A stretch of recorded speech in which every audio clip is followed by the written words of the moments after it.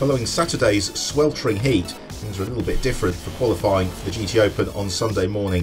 Very heavy rain at the start of the session.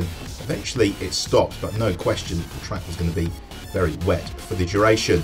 Qualifying third place was the farmbacker Lexus, with second for Johnny Molan, who was absolutely flying in the FF course at Ferrari until unfortunately late on he went off at the crest of Radion and brought out the red flag. I mean, it was a race against time for the team to get the car ready for the start of the race.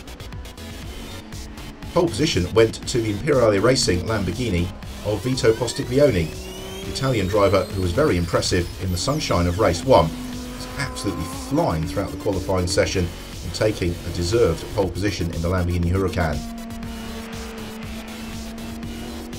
Fourth on the grid went to Duncan Tappy in the Garage 59 McLaren, so once more a lot of strength in depth, setting us up very nicely for what promises to be a very close race.